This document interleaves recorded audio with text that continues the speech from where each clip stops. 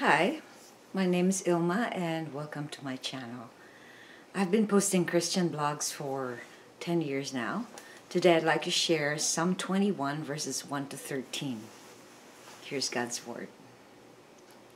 O Lord, in your strength the king rejoices, and in your salvation how greatly he exalts. You have given him his heart's desire, and have not withheld the request of his lips. Selah. For you meet him with rich blessings, you set a crown of fine gold upon his head. He asked life of you, you gave it to him, length of days forever and ever. His glory is great through your salvation. Splendor and majesty you bestow on him, for you make him most blessed forever. You make him glad with the joy of your presence, for the king trusts in the Lord. And through the steadfast love of the Most High he shall not be moved. Your hand will find out all your enemies.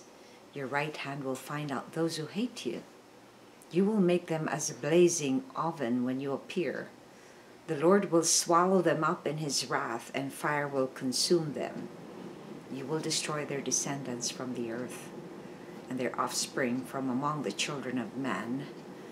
Though they plan evil against you, though they devise mischief, they will not succeed. For you will put them to fight. You will aim at their faces with your bows. Be exalted, O Lord, in your strength. We will sing and praise your power. Psalm 21, 1 to 13. Here's a poem I wrote inspired by this psalm. The wicked will not succeed. The Lord is faithful to his anointed king and people. He brings them deliverance and protection against evil. The Lord will pour blessings to all those whom he has chosen. He annihilates the lawless and those who plot wicked tactics.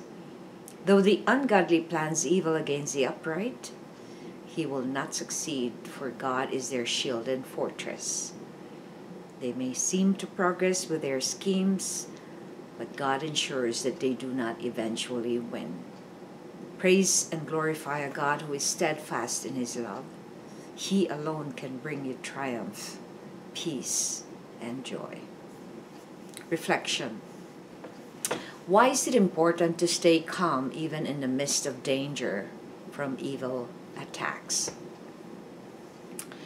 If you are a child of God, you have the assurance that he has given his own son to cover all our sins and pay for it.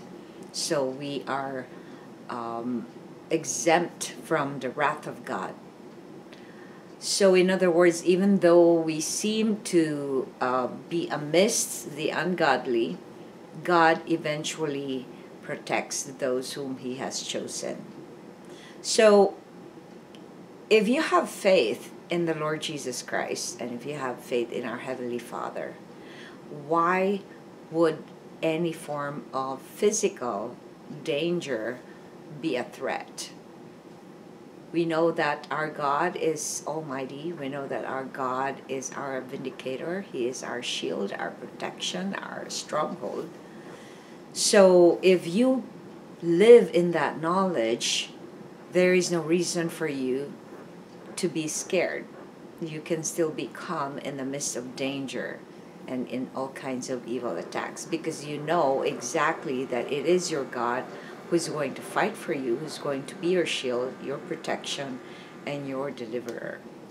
So I encourage you to stay calm even though you think there is a hopeless thing that's going on in the situation, because that probably comes from the evil one to make you feel hopeless and helpless. Thanks for watching. I hope you check my website at ilmaarts.com for artworks, photographs, and a copy of this blog. And please subscribe to my channel on YouTube so I could make more videos to glorify our majestic God.